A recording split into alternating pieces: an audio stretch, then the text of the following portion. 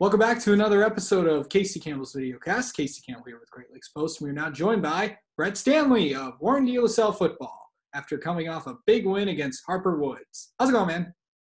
It's going good. Thank you. How are you? Doing well. Of course, a lot of excitement surrounding the Pilots this year. New head coach, lots of new things. How has the season been going with Coach Roan at the helm? It's good. He's doing a great job. But our schedule is so tough, but it's just been it's been good adapting to his philosophies and his tendencies. A new offense, everything's new, so everything's different from what Coach D did. But we really like it here. Yeah, of course. Tough schedules. That's what the Catholic League is. I know. And it gets even tougher this week. Of course, you guys are going up against one of the best teams in all of the state of Michigan in Cass Tech. Yeah. You guys are ready for that, aren't you? Yeah, we're ready. Yeah, we're just preparing for this week.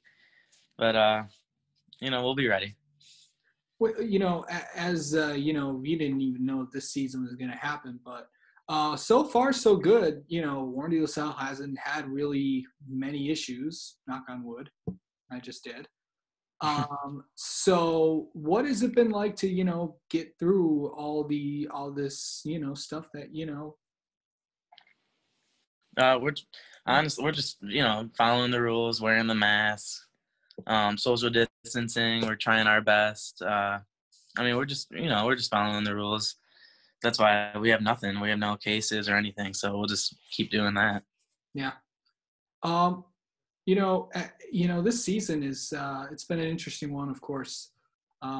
Everybody knows what happened with Warren D. LaSalle in the last few years, but yeah. The past is the past. We don't need to worry about that. It's the present that is what is right now, and it looks like you guys are looking like you possibly could make another run again.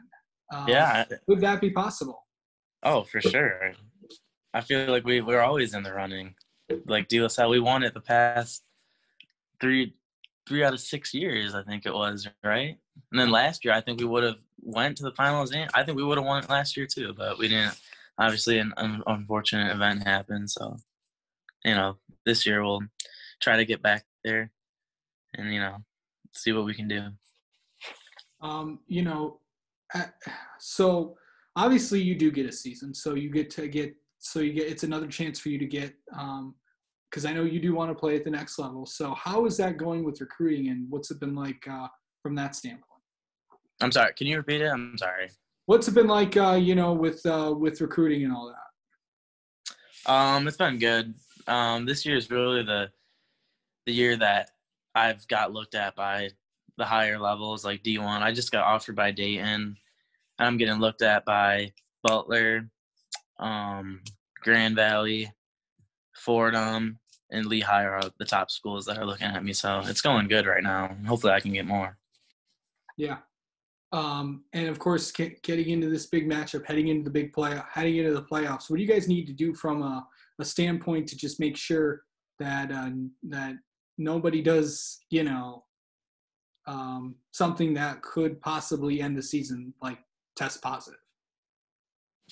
Well, honestly, we don't even like to think about that. We're just going to keep following the guidelines that everyone's doing. And, everyone's got to do it in order to play in the playoffs, so every team has to do it. So, yeah. All right, Brett, thank you so much, buddy. Congratulations on the big win last week. Good luck this weekend against Cass Tech. Thank you. Appreciate it.